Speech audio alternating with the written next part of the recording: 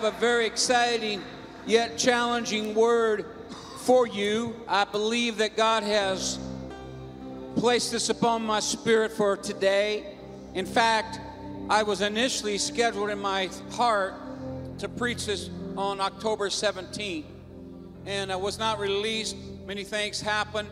We were out of town on vacation, and well, today is the day to release what I believe is probably one of the most impacting words the Lord has shown me. And I want you to lay hold of it today. How many had a shower this morning? How many had a drink of water today? You know, what your pastor is I'm not the water source, that's God. That would be your well, that would be your city water that comes. And I'm not necessarily even the water that you partake of, you drink of, and you take, you know, a bath with your rubber ducky. Well, I am the pipe. And the thing about pipes is, as long as everything's working good, they pretty much remain unnoticed. They're hidden. The only time you ever think about the pipes is if you turn the water on and something's broke and you got to mess with that. Other than that, you don't even think about the pipes. You got a drink this morning, and not one time did you praise God for the pipes that water ran through.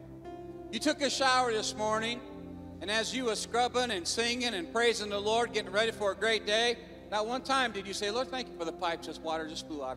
So today, just remember, as I preach this challenging word, one, I do so with a heart of love for all of you, and I'm so proud to be your pastor. Early this morning when I got up, put my feet on the floor, right after I said, thank you, Jesus, good morning, Lord, I said, I pastor the greatest church in the world. That's honestly, when I put my feet in my slips, otherwise known as rowboats, so I said, Lord, thank you, and I love you all so much. What a great Thanksgiving crowd we have. We're growing, we're going back, we're getting back. Our comeback is in full swing. We're getting there. Amen. We're getting there, and we appreciate your faithfulness. So today, I'm just the pipe. Don't take any issue with the pipe, But the fact is, the littler the pipe, you get a little drip. But if you get a big pipe,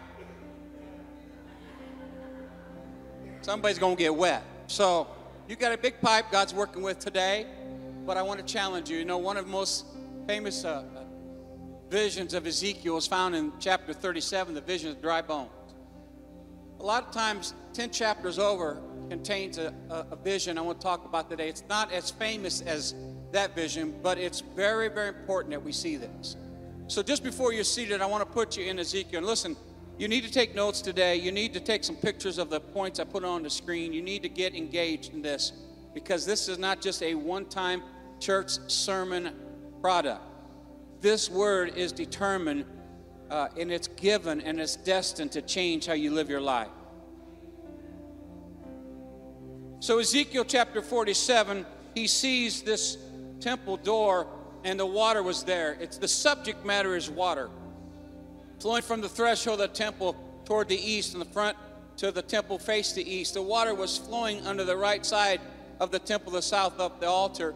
And there was a man, this man brought me out of the north gate and led me around the outside of the outer gate that faces the east, and there was water. So now you got to see Ezekiel's getting this vision, and it is a prophecy, but it's also very applicable to what we are living in today. He's seeing this vision, and this man enters the scene, and he has some form of measuring unit, some way to measure out. He begins to measure.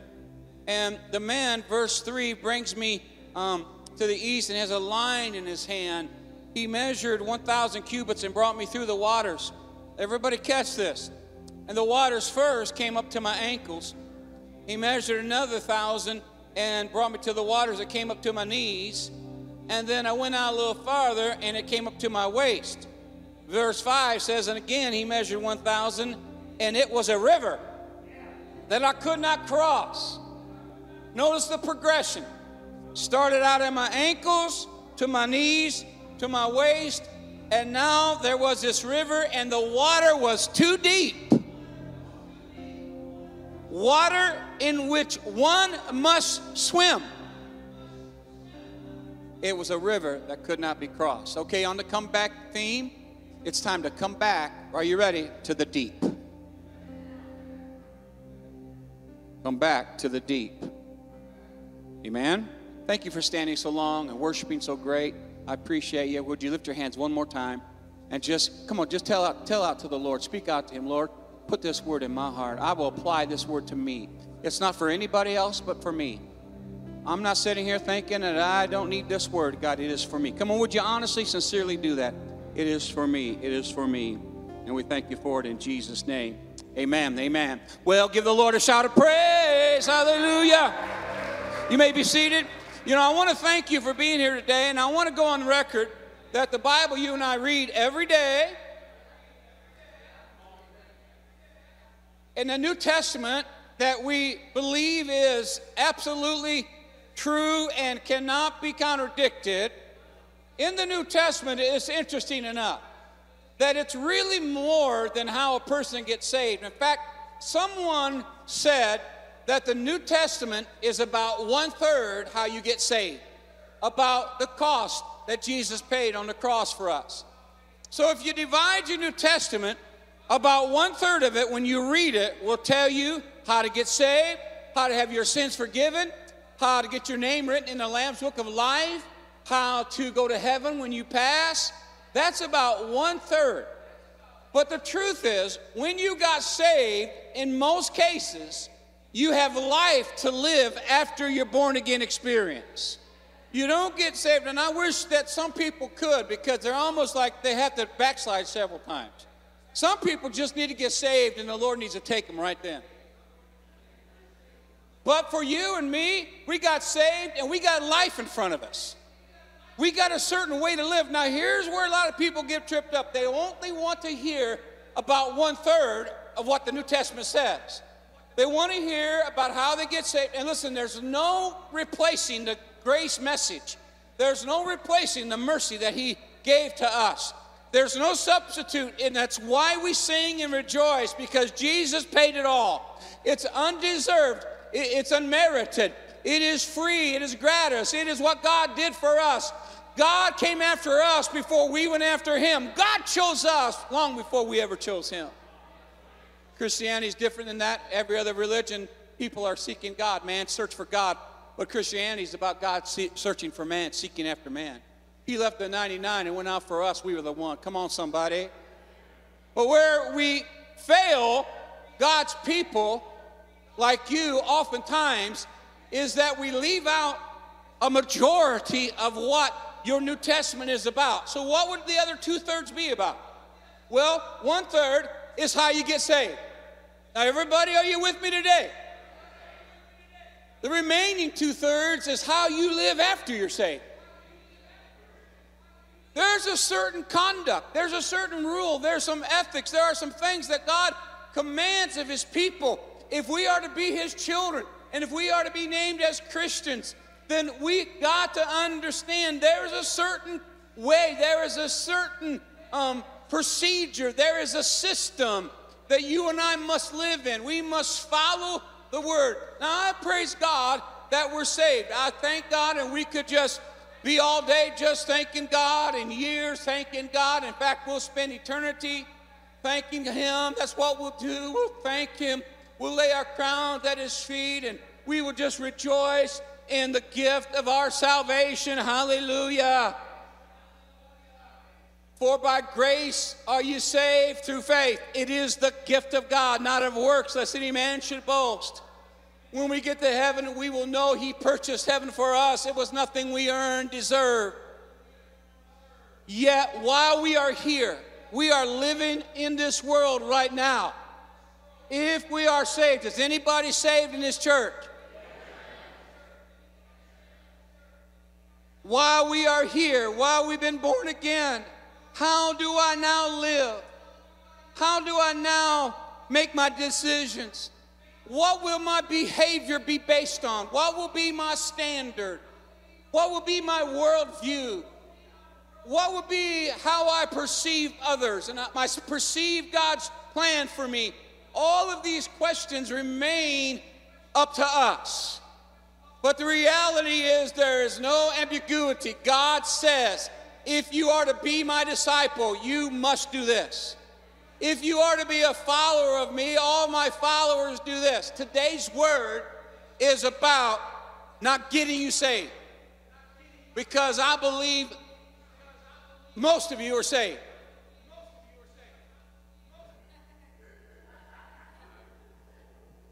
Isn't it interesting? If you look back at the pictures that Kathy and I came 33 and a half years ago, I had this head full of hair. If you want to keep your hair, don't pastor, because they'll drive you nuts. I said, I believe most of you are saved. And the reality is, how do we live? And today's word is going to help you with that. This is a challenging word, and I want you to receive it. Are you ready for this? You know, it's been said of a lot of believers, a lot of Christians, that they may be a mile wide, but they're only an inch deep. I mean, they look like good Christians. They may talk like good believers. And they may have, by all accounts and appearances, it all together, and they just are serving God with just great success. And yet it has been a long time that they've experienced growth in their walk with the Lord. And we've been talking about this over this pandemic season. And it's this. Some people say, I've been saved for 40 years, or I've been saved for 20 years. And reality is, they may have been saved for 25 years, but they are just redoing their first year of salvation 24 more times. And God is not satisfied with that. That's not good enough for God. What he asks of his people is that we experience a deep walk with him. And today, maybe for a while, or maybe it's been a long time, or maybe you've never experienced it today, I'm going to challenge you, and I'm going to urge you with all grace and love to look at your walk with the Lord and to ask yourself this question in the comeback year: could I go a little deeper?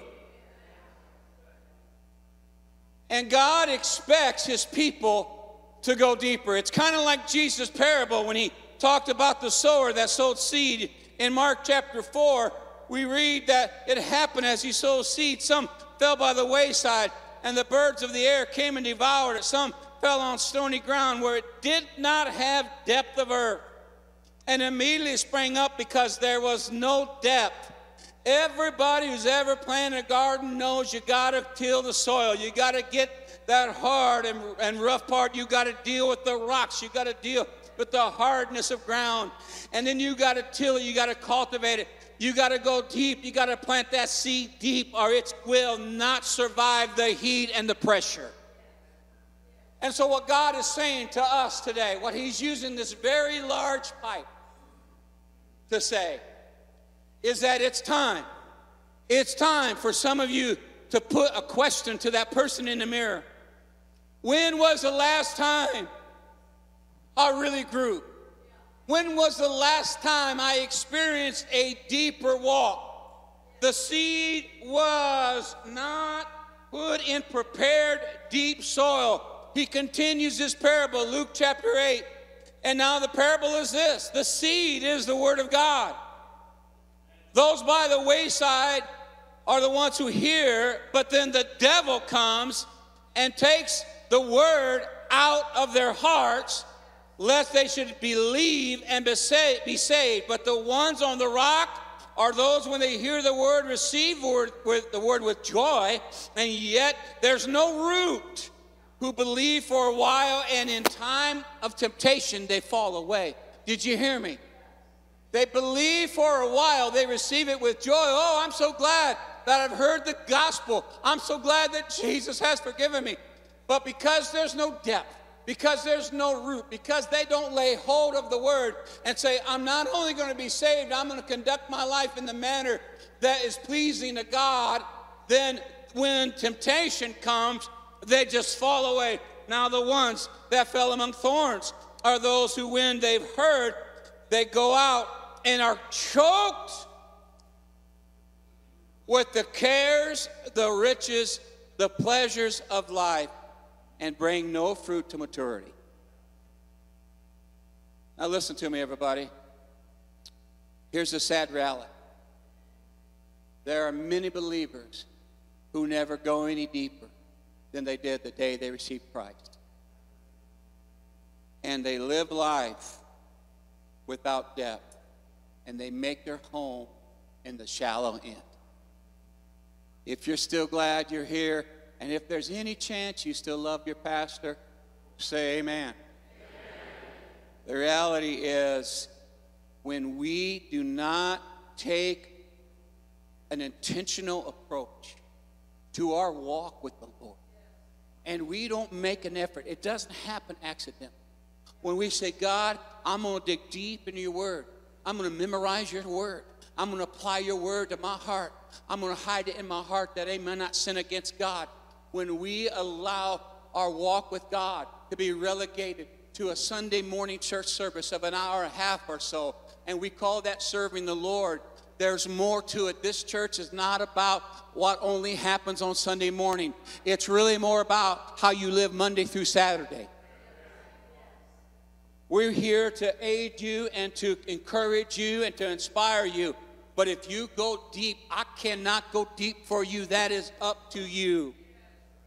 What has been revealed in our current circumstances is really and truly a lack of depth. I want to make this statement. It's interesting that it took a little bitty, eensy-beensy, teeny-weeny thing called a pandemic. And incidentally, God didn't send it because God is in the healing business, not the sick business. Jesus Christ died on the cross to heal our sick bodies. So sickness is not from heaven. That is the work of the enemy. But does God allow things to happen as tests? The answer to that question can only be yes. And when we pass the test finally gets over. We turn our paper in, we put our pencils down, and we took the test, and we passed it. And maybe this thing is lingering because a lot of believers ain't passed the test yet. I don't know. This is just my humble thought. I'm just telling you that the minute we start blaming God and the minute we start thinking, okay, I can't serve God in all this, that reveals our lack of depth. I found out in the past almost 2 years that there are some people who are deep in God, and what they went through and what we are walking through in our world did not shake them. In fact, it caused them to get deeper. There are many people here today that you are deeper in God than you have ever been. There are many people here today, you are bearing fruit, you are producing fruit, your life is growing. And then there are some people that when the situation was hurting them, and when they did not know what to do, they seemed as though they've turned their back on God. And in the pandemic, the hot have got hotter and the cold have got colder. And the lukewarm, like always, are stuck in the middle, miserable as ever. And so I say to you with all love, I say to you with all concern, we either can let the attack and the difficulty and the pain and the horrible ordeal we've been through drive us deeper or drive us away. But the choice is not God's, and the choice is not the devil. The choice is ours. We cannot spend our life, everybody, in the wading pool. I want to put a statement. There's a reason they call it the kiddie pool. Because it's for kiddies.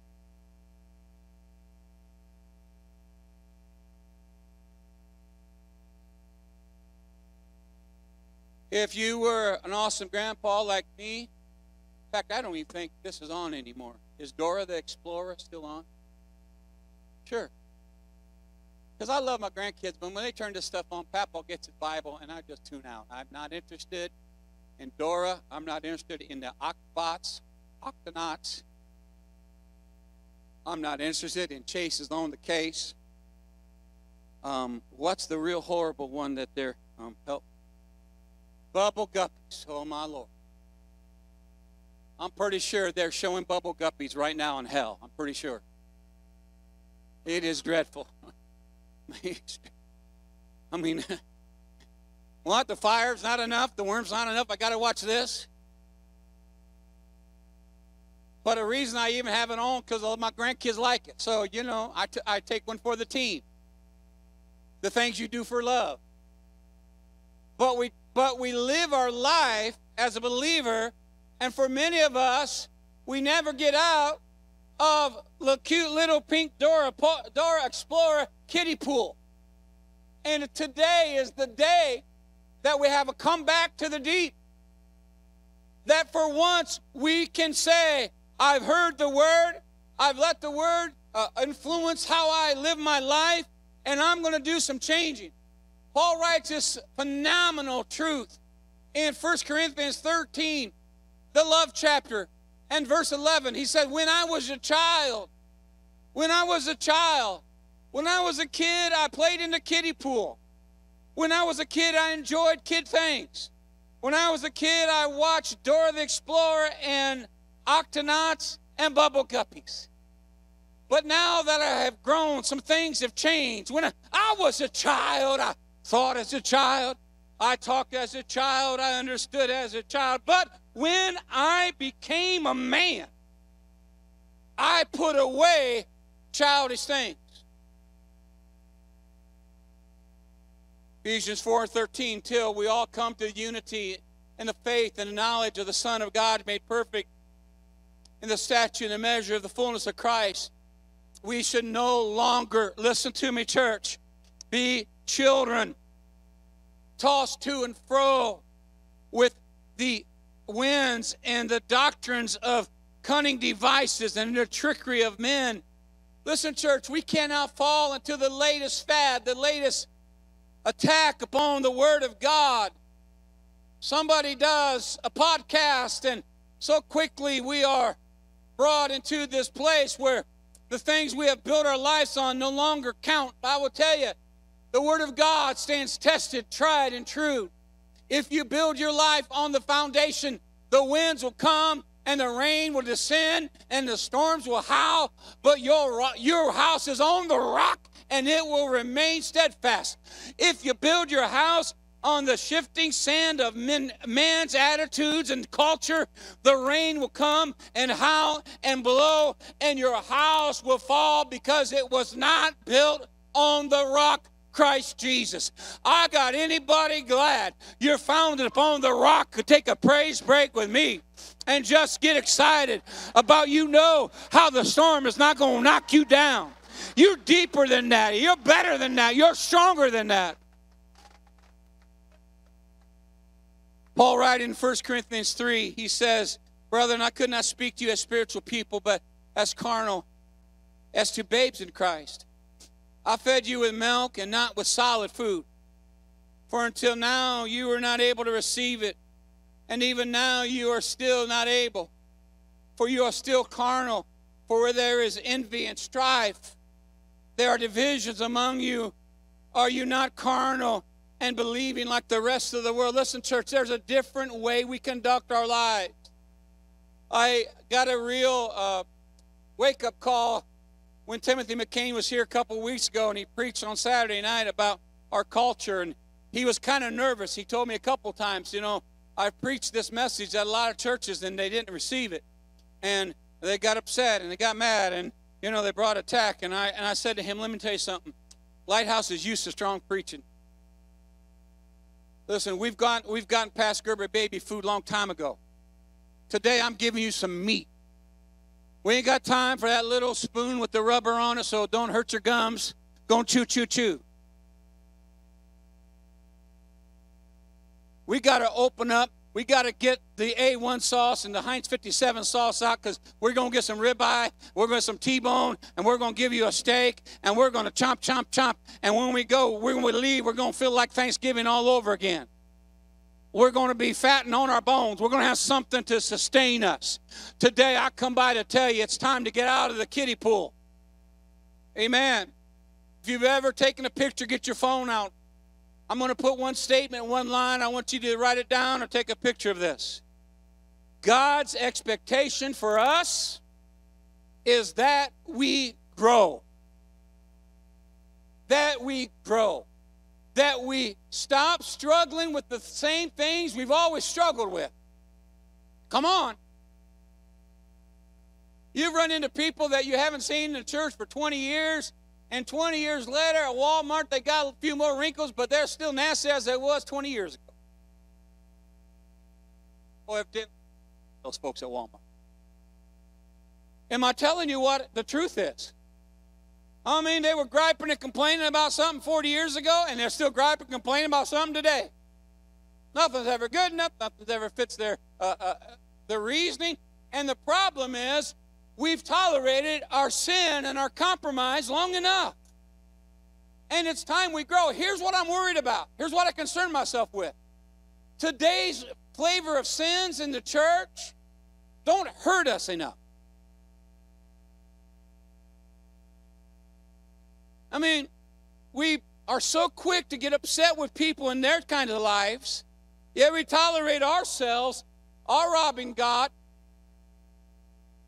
our lack of generosity, our gossiping, our compromise, our little white lies, our horrible marriage that we just decide we don't want to work on. Come on. And so what we do is we just carry our kiddie pool wherever we go. Have kiddie pool, we'll travel. I don't like what you said, Pastor. I'm going to take my kiddie pool to another church. I don't appreciate them. I don't like that. I don't like that. I don't like them. I just don't think it's right. And so, I'm taking my kiddie pool. My wife said this, so I'm taking my kiddie pool to our marriage. My kid said this, so I'm carrying my kiddie pool. Everywhere I go, this is my best friend, because I am not, don't ask me to get any deeper than my little ankles. I'm very comfortable with my kiddie pool. In my kiddie pool, I get used to the temperature. In my kiddie pool, I can still watch TV. I can eat. I can just enjoy life. I'm not challenged. I don't have to get all wet. My hair doesn't get messed up. I don't get my clothes messed up. I just love the kiddie pool. Okay. Well, a good boy up there, my son in the Lord, one of my many sons, Robbie, was talking to me a couple years ago. Robbie, I don't know if you remember this, but he ran into me, and I had my hand all wrapped.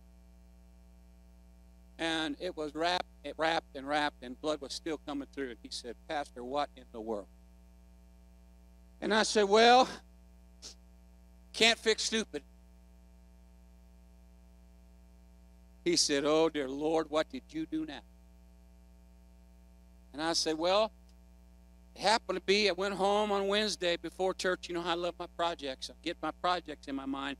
If it makes it to my to-do list, it haunts me until I scratch it off. And it was on my to-do list, and I was going to power wash something. So I started my power washer. Can I just say it like it is, washer?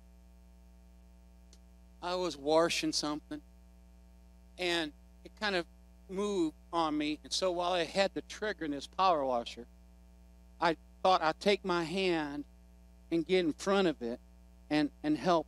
Well, guess what?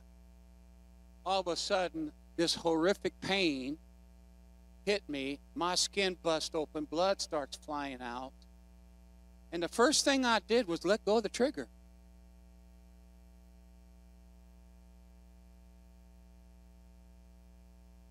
Listen, I didn't have to call the prayer hotline. I didn't have to get agreement on it. I didn't have to call a committee meeting. I didn't have to think about it, process it, contemplate it. Bubba, let go of the trigger. My skin's open. I can see all kinds of meat in there. And I know this is gross. You're getting ready for lunch. But it just was rough. Robbie made an incredible statement that I have never forgotten. He's probably forgotten, but I'll remind him. And he said, I bet you don't do that again.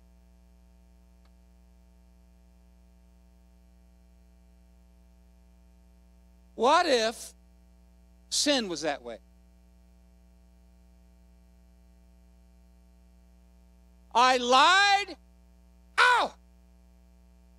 It was like a shock collar on your mutt. What if God brought down the Holy Ghost taser?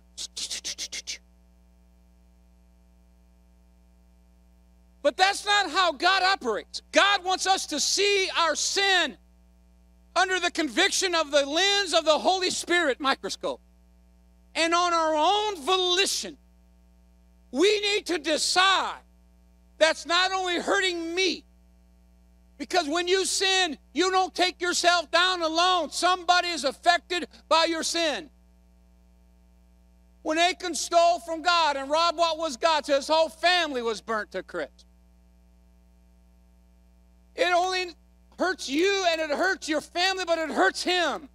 When you sin and you know better, you crucify Jesus all over again. And church, I'm telling you, that's so long, and for too long, we have gotten accustomed to our compromising lives. We think that it's somebody else's job to provide for the church. Somebody else will meet the need. Somebody else will get the job done. Somebody else will be a blessing. And when I'll come and I'll just partake. But it's time that people, when you grow, you start taking it personally. You take responsibility. You get out of being a spectator. You get out of the stands and the bleachers, and you get to be a part of the team. And you take ownership in the kingdom of God. That's what growing is all about. That's what maturing is all about. We don't keep struggling with the same things we've always struggled with. For once and for all, we gain victory over our sin.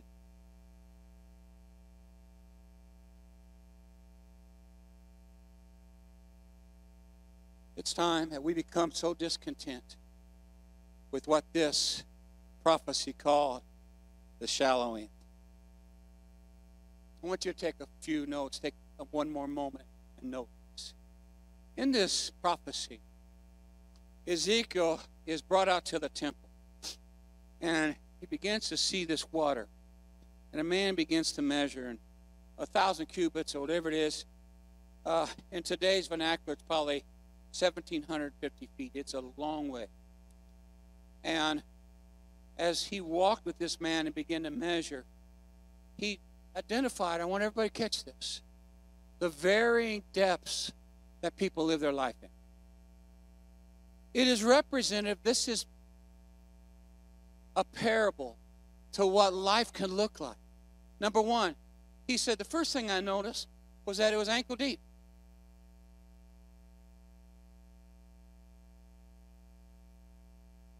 Come over here, Dora.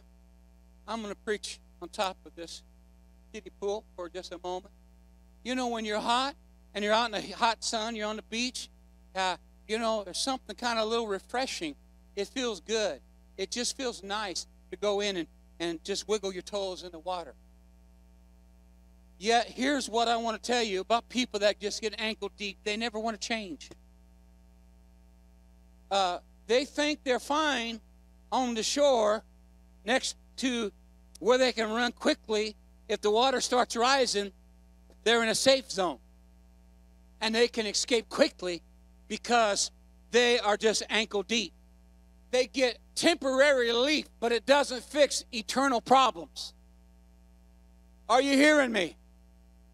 They feel better for a moment, but it doesn't solve the eternity issue. It doesn't fix and solve our witness issue. Listen to me. God was never meant to be an aspirin. Something you pop in and feel better for a moment. Yeah, all these pill bottles say for temporary relief. That's not what our life is to look like. We don't just get ankle deep just to feel better and cool off for a while. It's like I come to church and I think, well, there's nice people at church, yet I don't build relationships. I don't engage with them. I don't talk to them. I don't pray with them. I don't bear their burdens. And, we're kind of like, okay, church is fine. That's ankle deep. Then he says, now he took me to the knees. And the knees are a little deeper. That's when you got to roll your pants up. Come on. I would illustrate this, but I don't want to lead you in temptation. Lusteth now thou after thy pastor. Only one can do that in this room.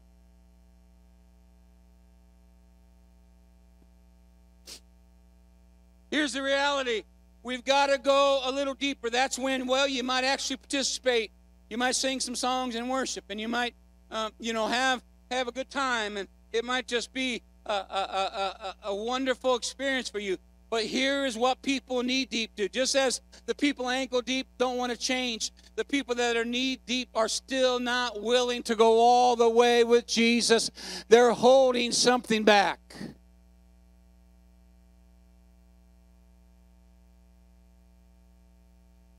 Note this. You're still too close to the shore. You come to church, you're in the water a little bit, having a good time, but tomorrow you're back in the world. Listen, if it's right on Sunday, it should be right every day.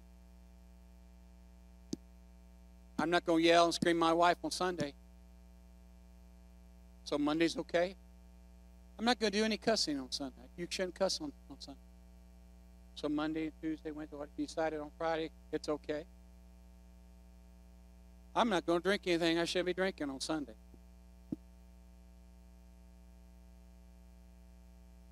I'm not going to act that way because it's church day. I got my pants rolled up and I'm knee deep. That's where I'm at. But tomorrow it's okay. Oh, this is preaching.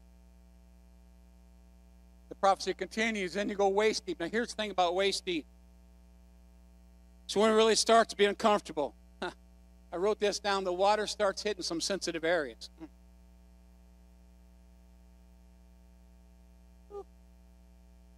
I mean, you've been in that cold beach, your ankles and your knees, and all of a sudden, whoa. You're looking at the shore, you're looking to the deep, and you're stuck in the middle. God never can use anybody who's stuck in the middle. We got to make up our minds. We got to get better than halfway with God. With God, there is no middle ground. We have got to understand that we go deeper. When that water hits our waist, it hits our reproductive ability. And you know why some people never lead anybody to the Lord? It's because they just stay waist deep and they're not quite sure if they want to produce fruit. This is preaching to somebody.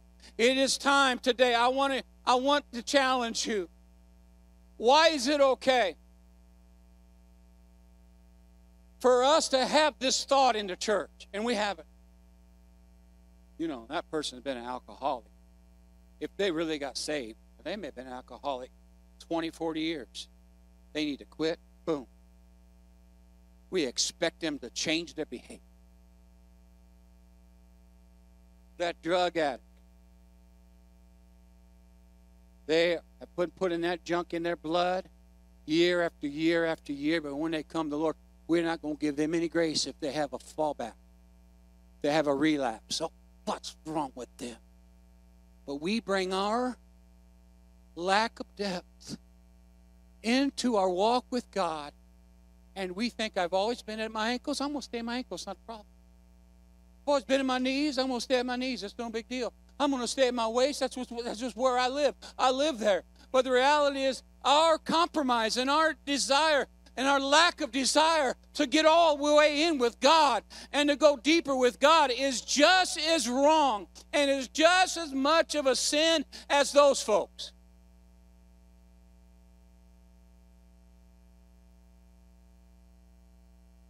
You know, we preach it all the time, and people in our world and in the church, we can really be strong on certain sins. Come on. And you don't have to be attracted to the same gender of you to still sin in the bed.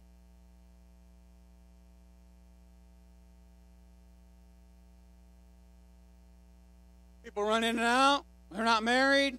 They never got married. They've never been married. They don't want to get married. They don't need to get married. I'm telling you, as your pastor, it's time. You either change your behavior or show somebody to the door.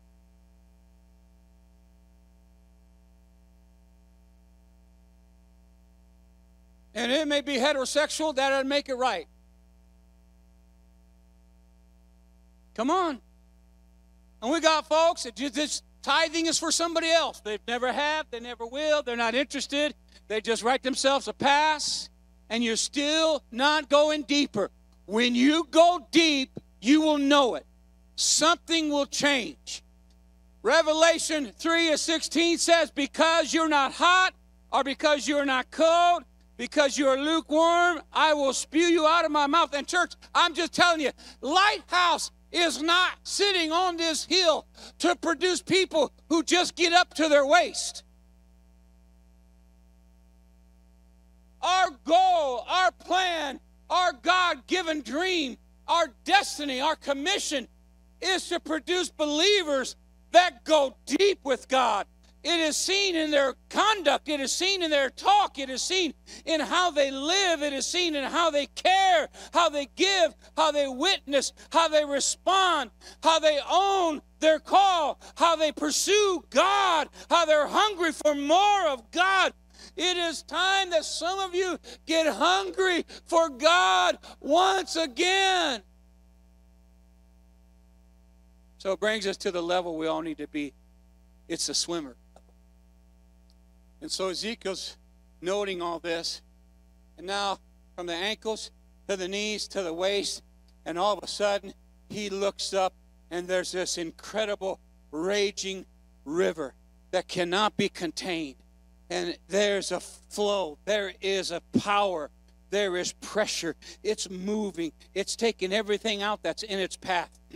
He said the only way you could survive the depth of that water, the only way that you could survive the depth of that river is you better start swimming. You say, well, I never learned how to swim. Well, today you are.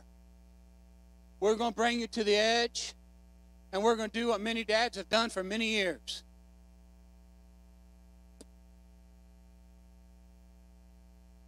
And while you're flying through the air, you say, I don't know how to swim.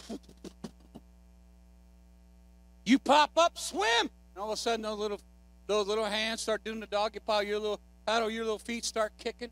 You start swimming. You start getting, and the smile. I've seen our grandkids. I can't swim, Papa. I can't swim. I say, yeah, you can. We're going to teach you. And we show them all the things to do, how to breathe, how to kick, how to move your arms. Now, I can't do it, Papa. I said, okay, yeah. And all of a sudden, we tip that little raft over. We love them. We're right there. We're not going to let nothing happen to them. But your Father loves you too much not to throw you in. But he also loves you too much not to let you drown. He wants to see you swim.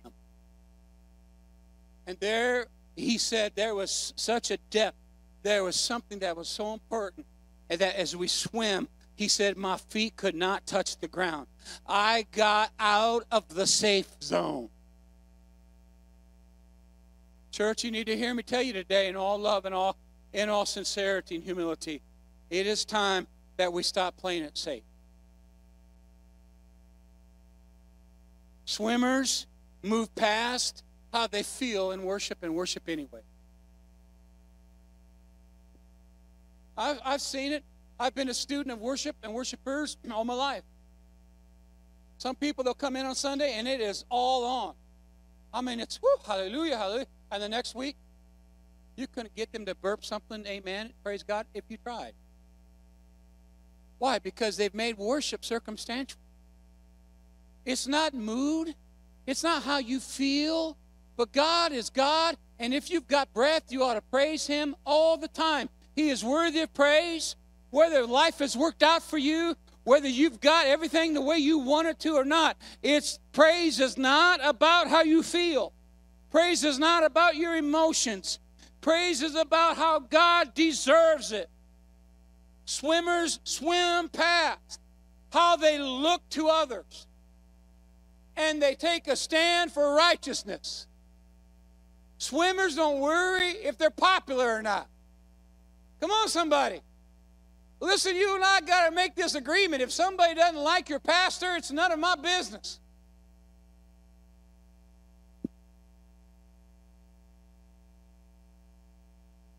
Because you don't care. No, I do care. That's why it bothers me. And you haven't done it for a long time, and we've gone past that. But I just think it's pretty immature to go up to somebody and say, hey, I just want you to know, I was talking to Bob the other day, and he really don't like you. What are you supposed to do with that? Just let it. Listen, if you hear something bad about somebody, you need to shut it off, and you need to say, I'm swimming. I ain't got time for all that. I'm going deep. If I stop swimming to deal with you, I'm going down to the bottom. Here we go. Leave them in your wake. Come on. I said this to the leadership team a moment ago. I said, people come at the church. They come at our church, those churches, every church. And newsflash, people who go to church aren't perfect.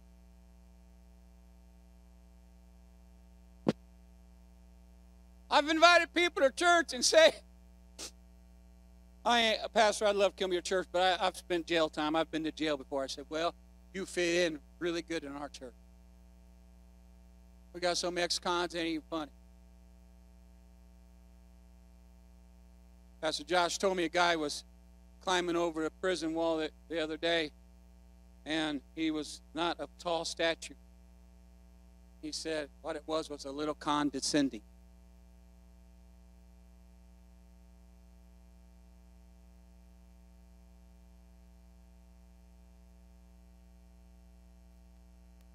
Pastor, I can't go. I used to behave like a knucklehead. That's fine. We got a whole section full of knuckleheads. I'm not going to tell you which one it is this morning, but you're in it probably. Listen, we have this idea, this mistaken notion that we got to please everybody. Jesus didn't please everybody. Jesus didn't win them all. And we got to keep swimming.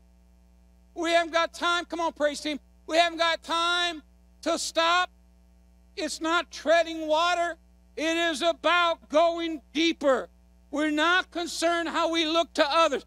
Here's what swimmers are. They are survivors.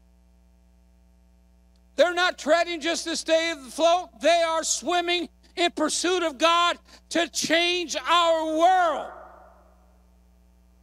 Swimmers experience the fullness of God. I'm ready to go deep. If that is you, would you jump to your feet and give the Lord a mighty shout of praise, one of which He deserves? Oh, you didn't hear me. Let's give the Lord a mighty shout of praise.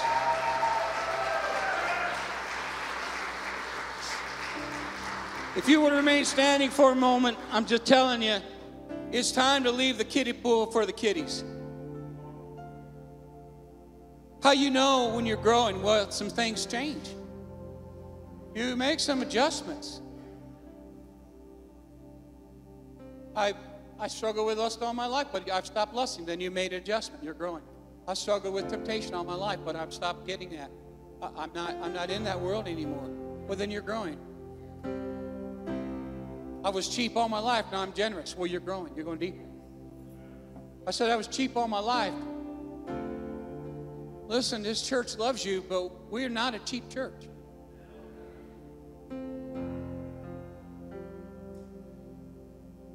You are standing with some of the most generous people in the world, and it's time you join rank. Could I get a better amen?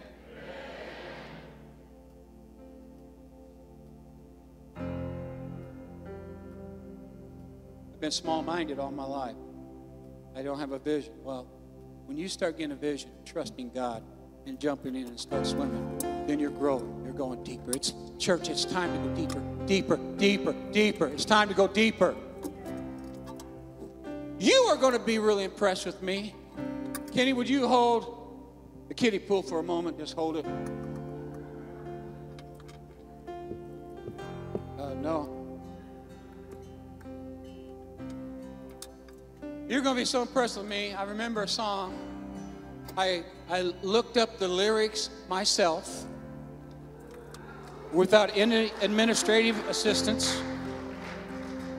I typed the lyrics, got the lyrics to print out myself.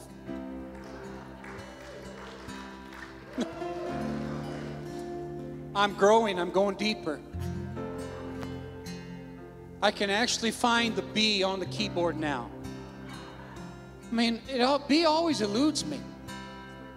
I mean, when my hunting and pecking, and I thought, where did the bee go? It was there yesterday. Has anybody had troubles finding the bee? It's hard to find a bee. I don't know what it is about it. But I'm growing. I'm going deeper. I'm not going to be no geeky nerd like some of you. I have not no desire for all that. But, so I found this song by Stephen Curtis Chapman. Interesting enough, it's called Dive. The long-awaited rains have fallen hard upon the thirsty ground and carved their way to where the wild and rushing river can be found. And like the rain, I've been carried here to where the water flows. Yeah, my heart is racing and my knees are weak as I step to the edge.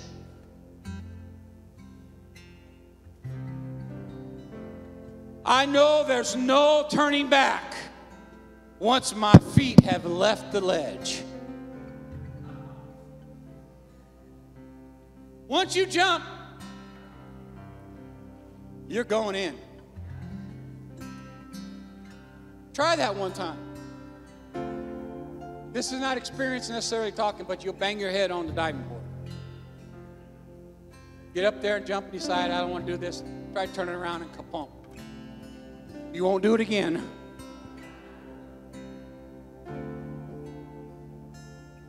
I know there's no turning back once my feet have left the ledge.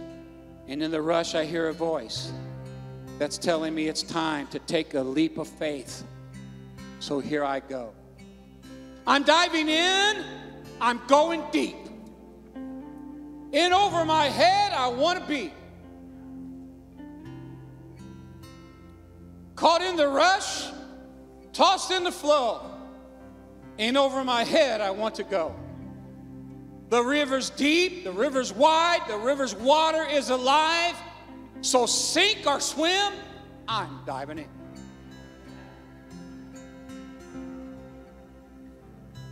People give the Apostle Peter such a hard time.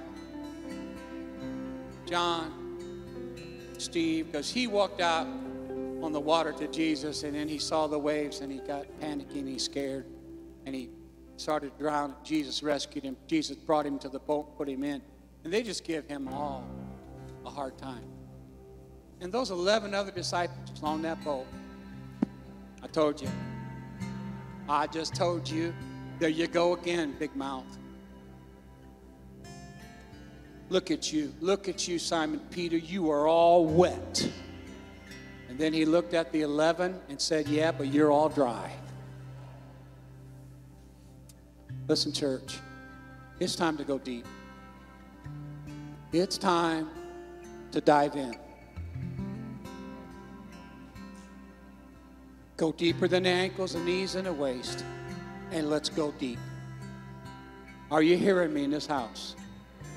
If you've been glad you're here, give the Lord a great shout of praise. Hallelujah. Come on now. Here's what we're going to do. I want you to close your eyes just for a moment. I just want you and me to have a moment of talk.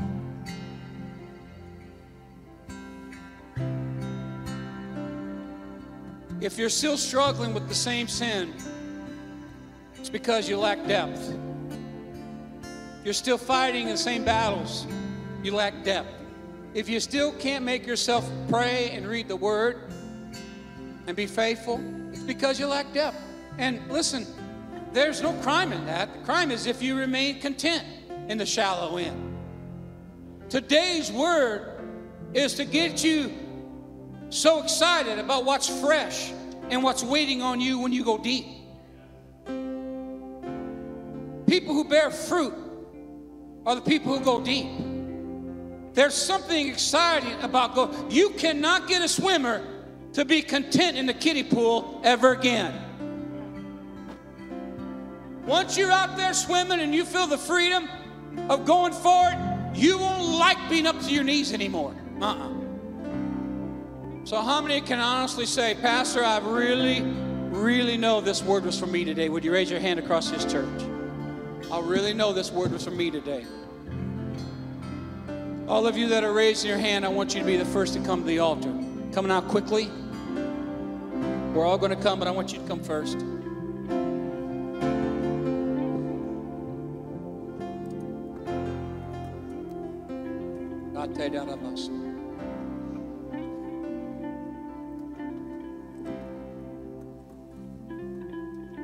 So proud of all of you. So proud of you. You didn't care what anybody thought. Why would we? You're in a place that loves you. You're in a place that loves you. Here's a question you can only answer for you. What must you do to go deeper? God is calling you. Come out. I won't let you drown. There's more of me. Come. And today, when you stepped out of your seat, you broke off hesitation, you jumped off the ledge, and there's no turning back.